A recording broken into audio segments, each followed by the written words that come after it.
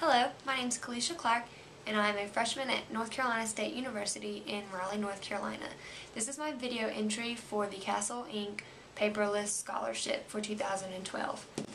In this video, I'm going to share with you 15 ways that I myself and my family members reduce, reuse, or recycle. These are easy tips that you can also do. We're going to start with reducing. You can use recycled bags instead of plastic bags when you go grocery shopping. Many stores have these. This one is from Target. Walmart has them, the dollar store has them, and they're pretty affordable, normally $1 to $2. They're really big and they're really sturdy for groceries, and you can eliminate lots of plastic waste by choosing those over grocery bags. The second thing is to purchase a water bottle. This is what a water bottle looks like. Mine is pink, and what it is it's basically made out of recycled material, and it is a filtered water bottle. So you can put tap water in it, and the water, whenever you drink it, it comes through this filter. And I love my water bottle. You can get them at different health stores like GNC. They come in different colors and they come in different sizes. This size was about $10 to purchase, and the replacement filters are only $7. So this is a really affordable alternative to buying a lot of plastic water bottles. The next thing you can do is buy in bulk, because this reduces the amount of packaging. So if you have certain items that you know you'll always need, or that you know you will definitely go through, it's better to buy these things in bulk. Things like non-perishable food items and feminine products, and definitely things that don't expire or that take a long time to expire. You can also go paperless, which is the theme of this scholarship. Two easy ways to do that is by choosing a dish towel instead of paper towels, or cloth napkins instead of paper napkins. Another way you can do it is if you have a bank account, you can opt to get internet or email bank statements instead of paper bank statements. So those are easy ways you can go paperless. Lastly, you can reduce water usage. You can do this in two different ways. You can do it by making sure whenever you're running the washing machine or the dishwasher that you're running full loads and you're not just wasting the water to clean a couple of things. And you can also do this by cutting down on the amount of water you use in the shower. You can do this by taking shorter showers and by turning the water off whenever you're shaving, and that goes for men and women. And you can also turn the water off whenever you're brushing your teeth or washing your face and you don't need it. Reuse. If you don't want to get a water bottle and you prefer using plastic bottles, you can reuse those. You can just buy a couple different plastic water bottles and then refill them using like a Brita filter, or like just drink tap water or the water from your fridge system. They also have pitchers now that have a filter in them, so whenever you pour the water it cycles through.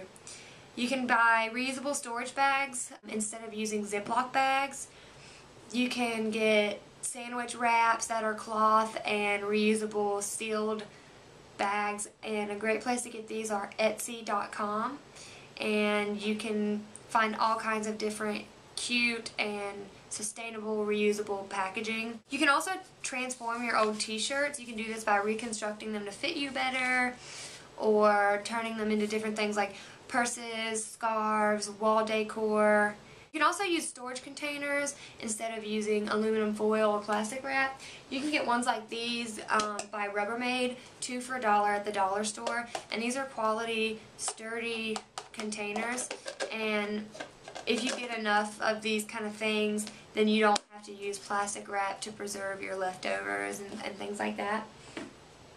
Lastly, if you opt to use plastic silverware or plastic plates and cups, you can actually keep those and wash them like you would your regular dishes and use them a couple times more.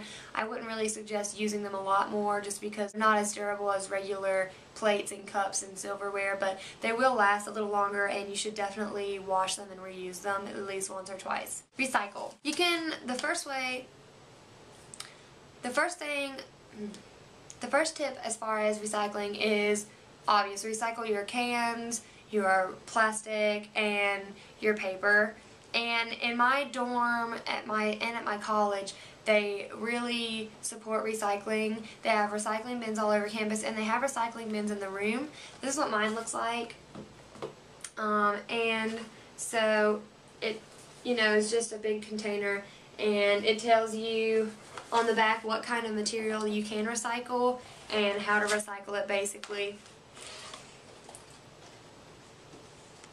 You can also purchase recycled school supplies.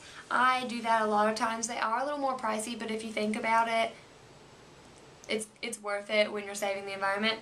These are just a couple of the things. This is by Find Sasquatch or Sasquatch Sighting, and they have folders and binders and pencils, and this is just their pencil pouch. And this is a composition notebook that I got from Staples, that the paper is actually made out of sugarcane, and it even talks about it on the inside. And it says the paper is made from 80% sugarcane plant fiber waste. So this, is recycled, and it's good. And I have a recycled binder and recycled notebooks. I normally get, Staples has really awesome recycled paper for like loose leaf notebook paper, so that's very good as well. And also you can reuse some of your school supplies whenever you're changing through semesters. Just take out your papers and recycle those and reuse your binders instead of just throwing them away or leaving them laying around. You can also recycle clothing instead of reconstructing it by donating it either to Goodwill, to charity, to a shelter, or to relatives that that would like the clothes, or don't mind hand-me-downs. You can recycle old material into new material, and an example of that is this reusable bag that was given to me as a care package for college. And this is from, it was originally chicken feed, and they turned it into a sturdy reusable bag with handles that I can use for groceries. I could probably fit all of my groceries in there, actually. And lastly, this is also something good because it could help you out, get you a little extra change in your pocket, but you can recycle copper. I know that a lot of times the price for recycling copper is pretty good, so if you have copper laying around or copper wire, just find the closest recycling place and recycle it. Those are 15 ways that I reduce, reuse, and recycle. I encourage all of you guys to reduce, reuse, and recycle through any means that you can. It's definitely a great thing. It's good for the environment, and it's really easy to do. Thank you guys for watching.